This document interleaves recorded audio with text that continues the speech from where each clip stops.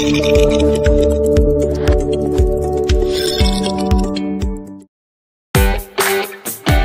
internal structure of lithium battery processing equipment usually includes a crusher, a battery sorting system, a heat treatment furnace, and a control system.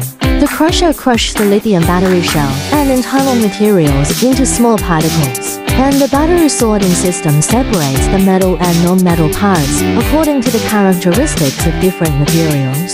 The heat treatment furnace is used to treat harmful substances inside the battery to ensure safety.